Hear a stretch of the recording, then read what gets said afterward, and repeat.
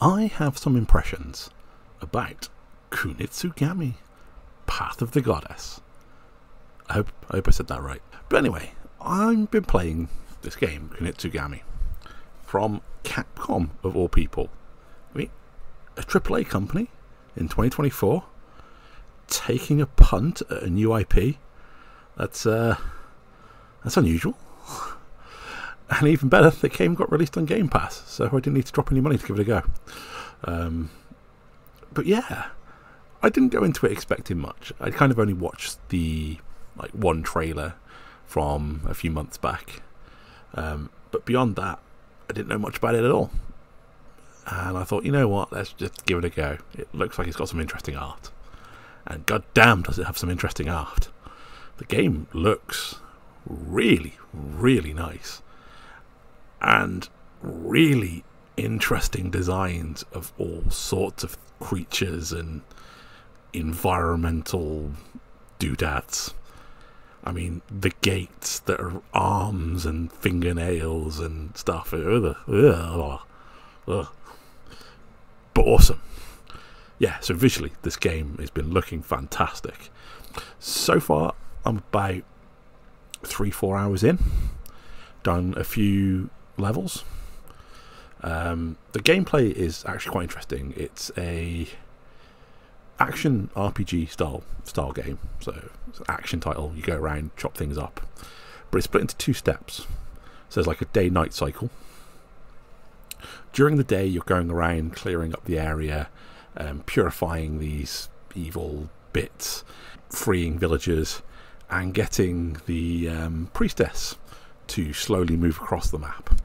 And then at night time, everything stops, and you and your villager buddies fight the monsters that just come out. And the monster's goal is the priestess. They're just trying to kill her.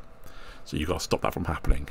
So it's kind of a weird, almost tower defense, because you've got to stop the monsters from getting to the priestess, who is the tower. And on top of that, you can assign the villagers roles, like fighter, archer, monk type, mystic dude, sumo wrestler, and you position them on the map, and then they defend that area. And they will have like an area of effect range. They'll have special abilities and stuff, and you can level them up.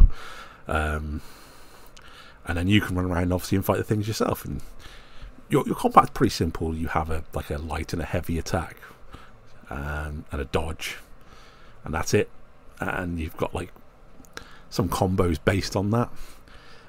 You also have another special ability which you can change out. So I've just been using this fire attack because it's really useful for killing enemies, but I'm sure some of the others are probably better. But I like the fire attack at the moment. But so yeah, you fight the monsters, and the action, you know what, it's simple, but it's fun. And it can get quite intense as well, especially when there's more than one gate that the enemy monsters are coming through. And again, the enemy monsters are friggin' weird. On top of this, outside of that, when you purify a place, you tend to you then have a village that you can look after, and you have to like kind of level it up. It's really simple. You have to do some more levels, and it takes a bit of time for them to finish all the stuff. And then you eventually cleanse the whole area. You get some extra stuff to buff your own troops and or your own character. Basically, it's all just for extra resources, and it makes the town, villagey place look cooler.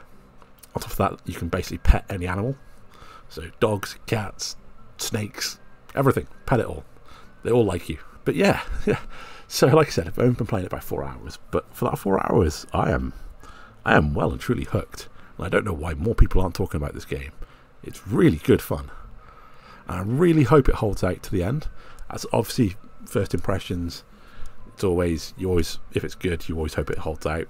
But I can't see how this game could go wrong. And Capcom, I think, are really onto a winner, and I really hope it does well for them. But obviously, give me some time and I'll come back with a full review, and hopefully it's lived up to my initial hype. And that's my first impressions of Kunitsu Gami. So thanks for watching, and we'll see you again soon.